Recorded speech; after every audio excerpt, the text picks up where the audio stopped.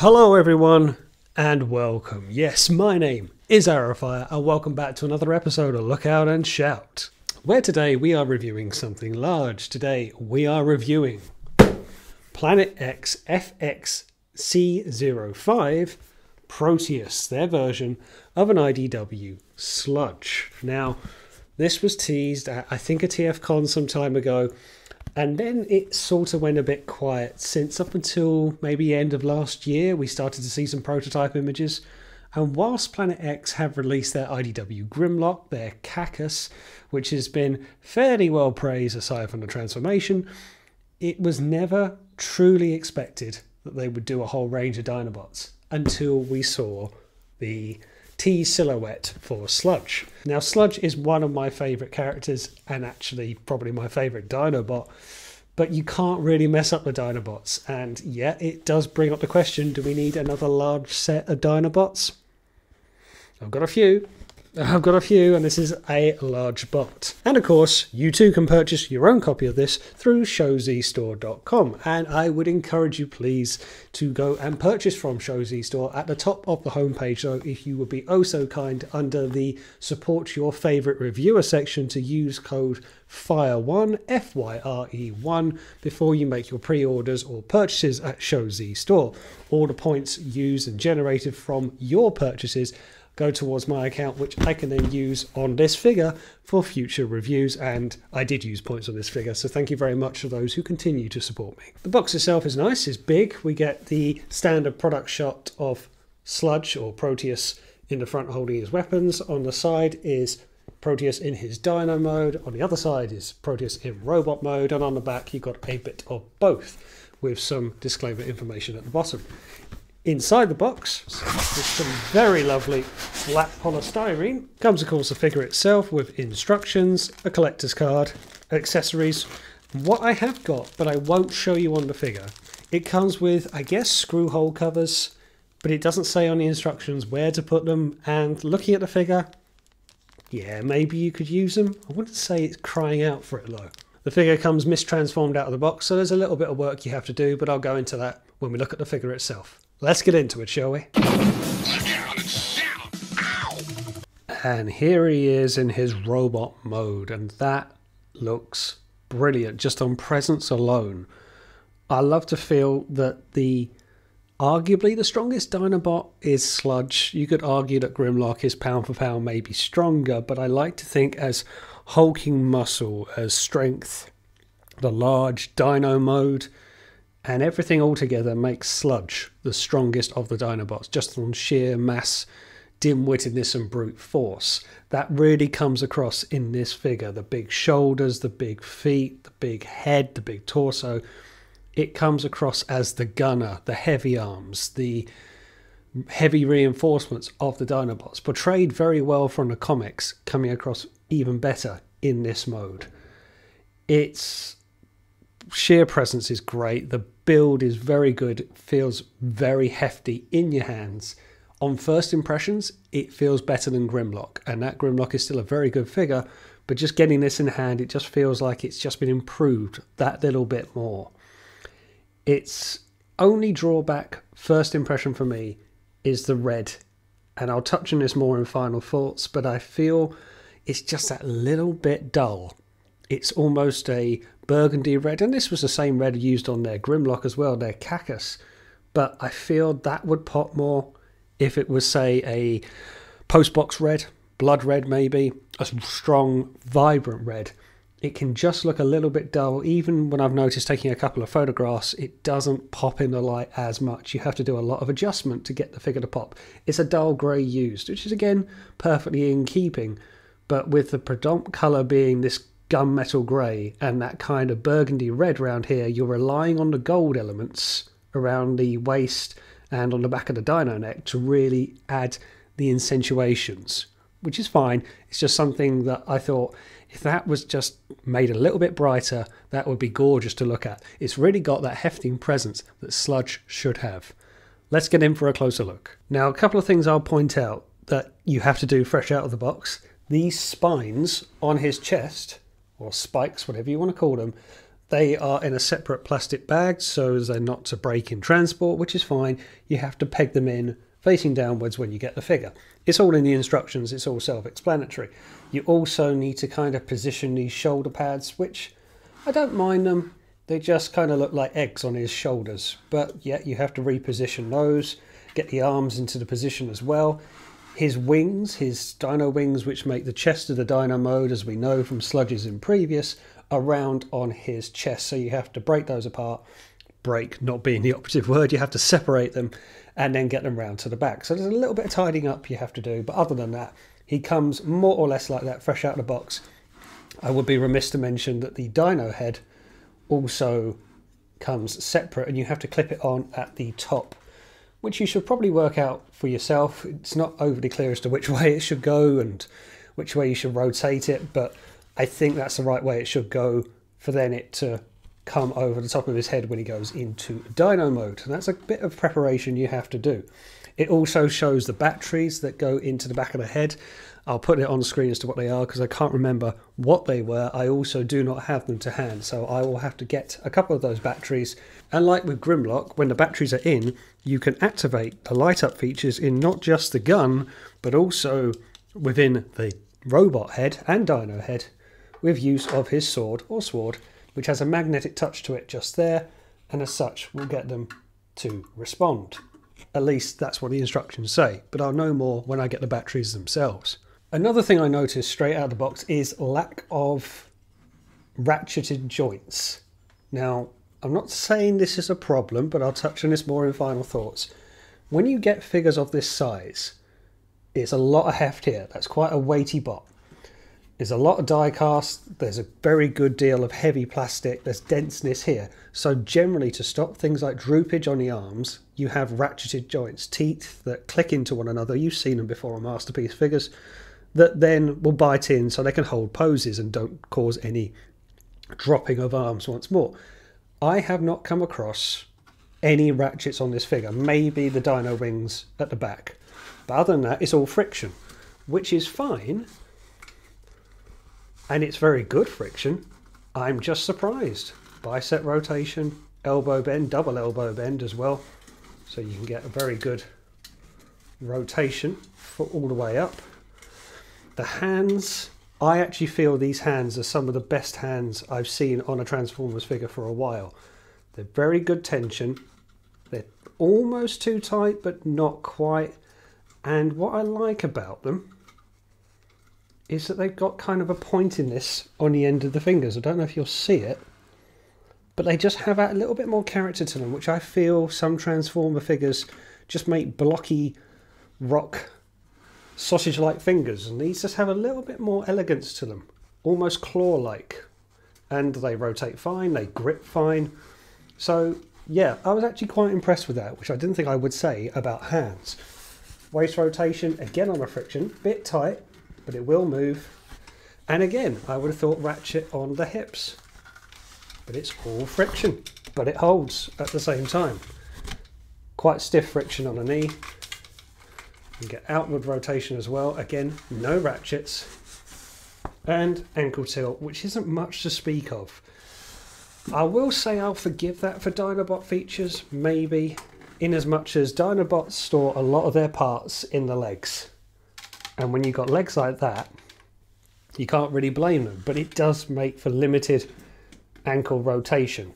You might struggle to get them into some wide stances, but that's about it. And also head rotation is pretty good. He can look up that far, he can look down that far to give that towering presence, left and right, and he also has his jaw opening. Now, this face reminds me of the Iron Giant, actually. It's, I guess you love it or you hate it. It's not an attractive face. It's not meant to be. It's to give that derpy, stupid impression. He's not got character. He's not got a flair to him. This is not Sludge's style. This is not this Sludge's style either. So he comes across very derpy, I suppose. It fits his character, but it does look a little bit plain, I guess. But it's true to the comic design. Can't say it's not. Also, there's a bit of an out crunch. which again really gives that towering down side of it, which I really like. It's playing to the strengths of the figure. He's a big figure. If you put him with other figures of a IDW range or not, just a generic masterpiece one, he will tower over most of them. So you can get some very good articulation out of him, which you can't often say about big figures. And for accessories, he comes with his blaster gun, which is again a very nice heavy rifle, which I think is quite fitting to the character. He also comes with his sword, or sword. Now, I actually wonder if that sword looks a little stumpy. I would like the blade to be that bit longer. It's quite a lot of hilt, quite a lot going on here, but I will say this, as a nice little feature, it allows you to attach to the underside of the gun and have a bit of a underslung bayonet action, which for storage is quite good. Not that you necessarily need to, but he can look even more menacing with it. Just be mindful, if you are going to apply it with the underslung gun on, he's got to have his claws or hands halfway out so that the peg of the gun can go in, but obviously not to get in the way of the hilt of the sword. And that's what he looks like holding it all together. And you can see with the arm fully extended that it doesn't have any drooping on any point. The gun, okay, is plastic, it's not die cast, but yeah, that's good to see that you can have a fully extended arm and holding effectively two weapons, and there's been no droopage, which is testament to the strength of the friction joints on the shoulders and elbows. And here he is holding both of his weapons. Absolutely fine. Maybe a little bit tight to get the pegs in, but other than that, once they're in, they're not going to go anywhere. Yeah, pretty good. It does make me wonder, could he be even more armoured? Could he have had shoulder cannons as well? I don't think that was necessary in the comic. But in terms of having a Dinobot sword, which it says you have it that way around, it doesn't matter which way you have it round, it pegs in just fine. And the gun on the other arm, yeah, he looks like the heavy gunner that he's meant to be. I do like how he looks all armoured up. Okay, now on to some comparisons. Here he is alongside Studio Series 86 Sludge. Obviously completely different scale ranges and completely different aesthetics in terms of approach. One's G1, one isn't. But you can see how they look together, and it really gives you a sense of how big this guy actually is. Because that guy isn't exactly small, relatively speaking. This will give you a true idea of scale. Here he is alongside Takara's MP44 Optimus Prime.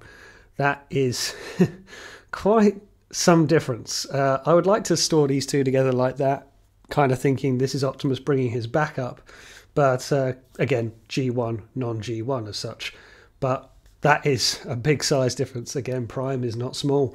So yeah, that's pretty big. That's pretty something. Here he is alongside Generation Toy Tyrant, an IDW-inspired Megatron, a stealth bomber version from the IDW comics.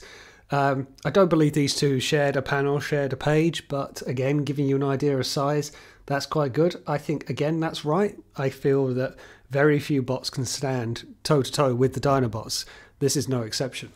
And a comparison that most people will want to see. Here he is alongside Planet X's previous IDW comic release of Cacus, their version of an IDW Grimlock. I had to go through that horrendous transformation to get him back to have these two side by side. I do like how they look though. I like the fact that Sludge is that little bit taller than Grimlock. I think that's right. To me that makes sense. But when you get these two together, you really do see the similarities yet differences.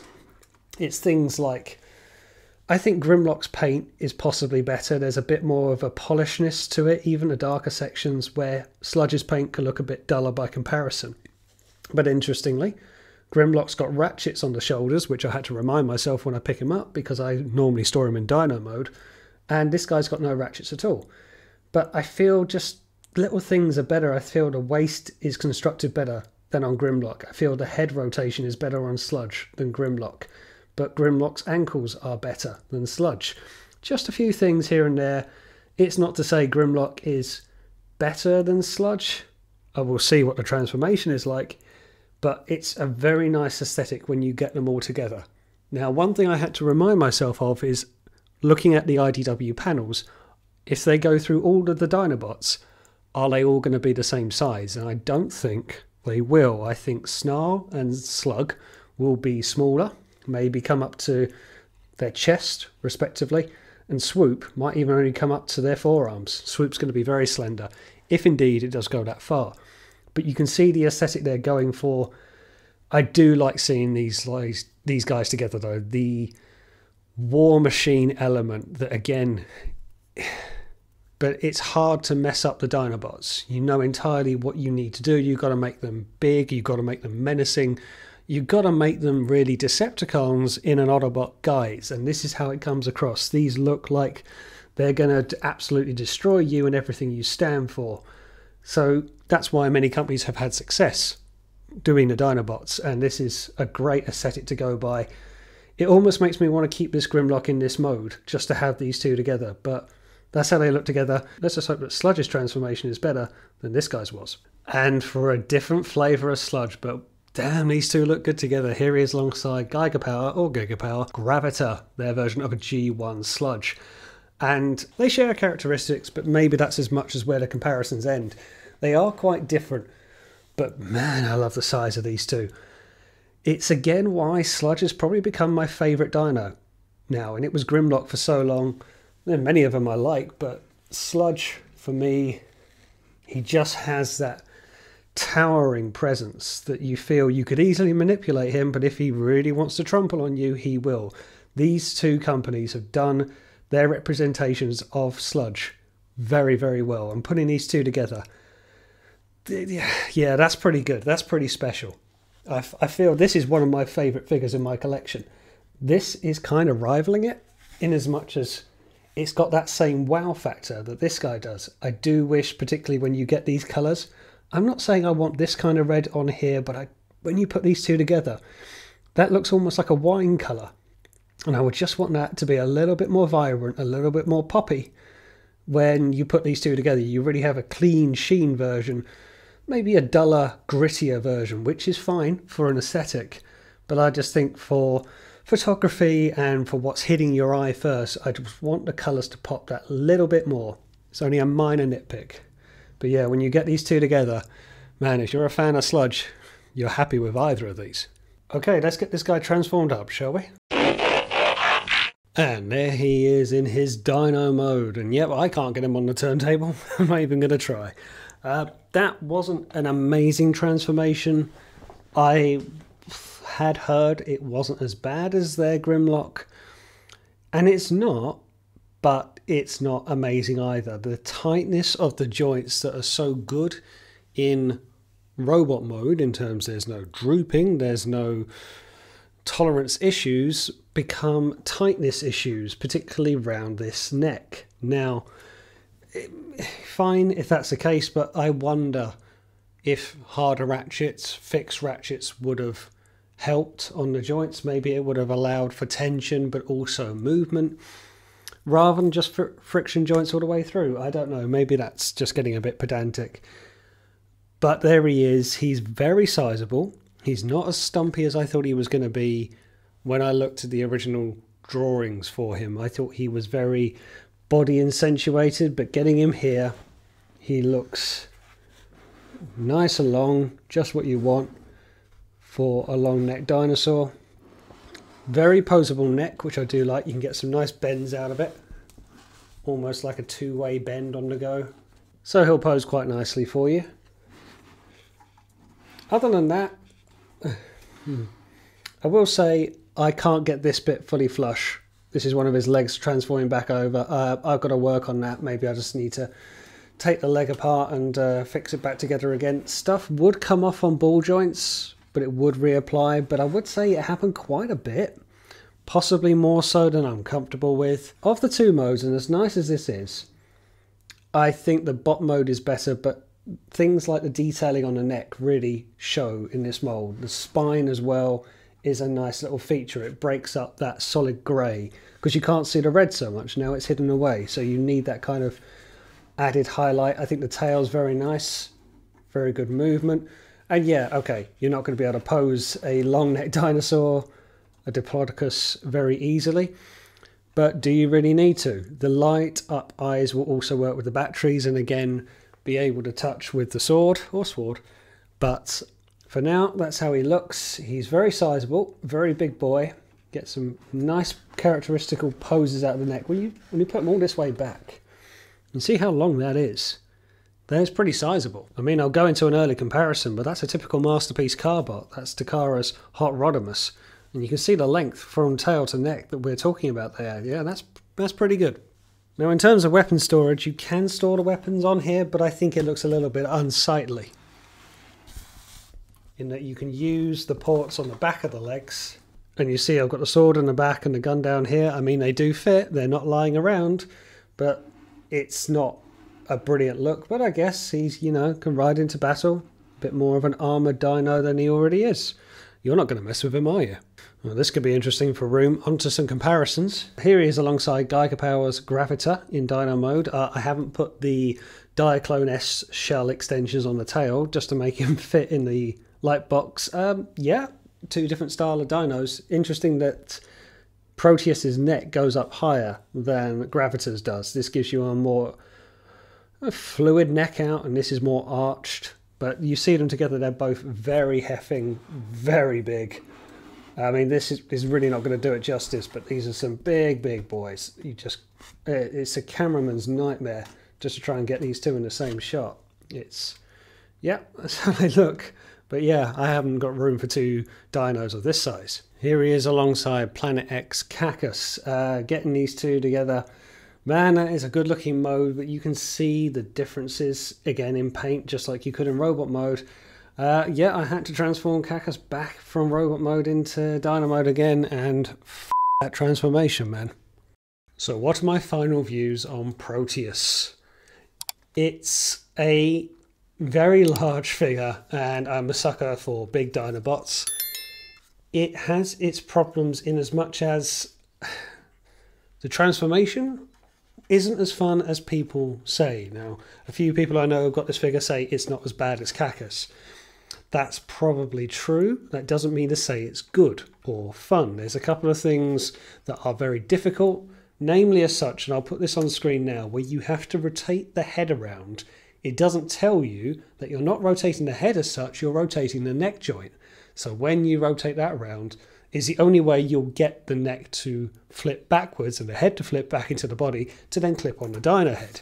Also, there are some pegs that you need to ply in, and if you don't, they will break if you don't untab the head first. There's a few things the instructions don't tell you, and I actually found, following the paper instructions that came with this guy, it was the same as the one with Cacus. In the end, you quickly abandon them and you look for online instructions, such as videos. Son of the Empire puts up a lot of good videos which show transformation. Do recommend you check out their videos to show you for transformation. Tolerance issues isn't a problem because there's drooping and there's failing to hold a pose.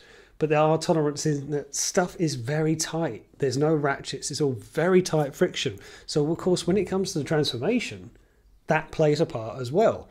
The tightness and security for holding poses for robot mode, for example, is very good. But that then plays against you when you try to transform it. And as much as I love this figure, and I do, I felt when I saw the CAD drawings it looked a little bit stumpy.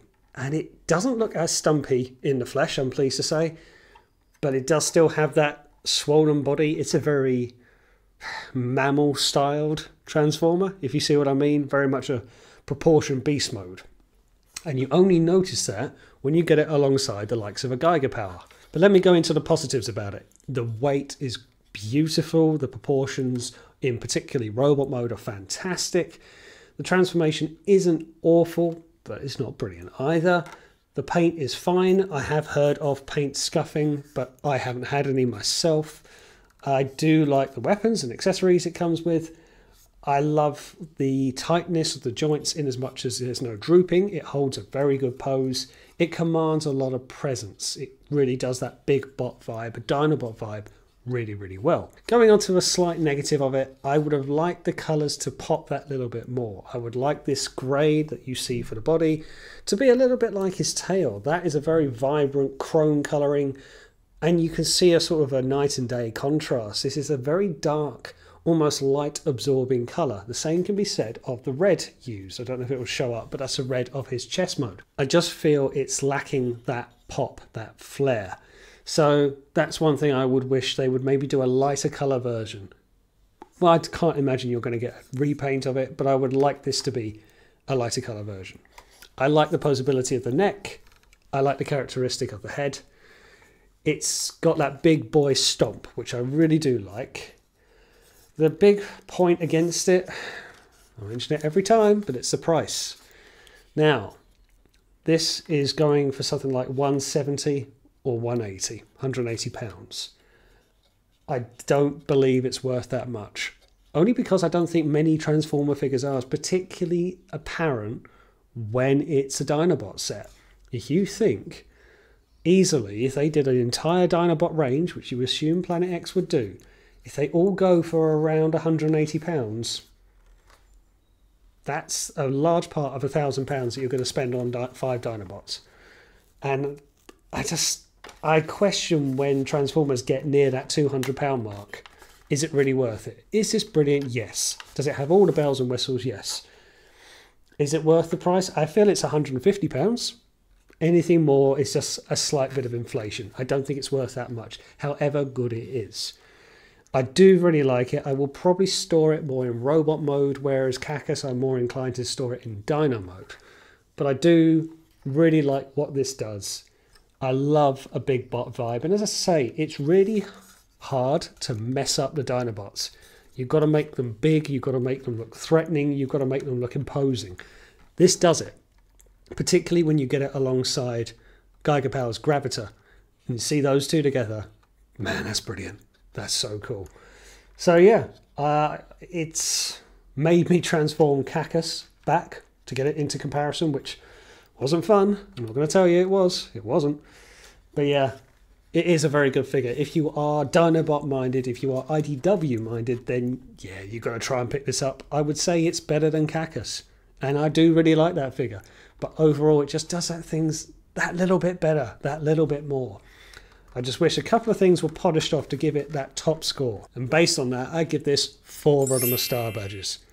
It does a lot of things very well, but it's got a couple of big points that hold it back and a few little ones as well. Would it be a contender for Bot of the Year? Maybe.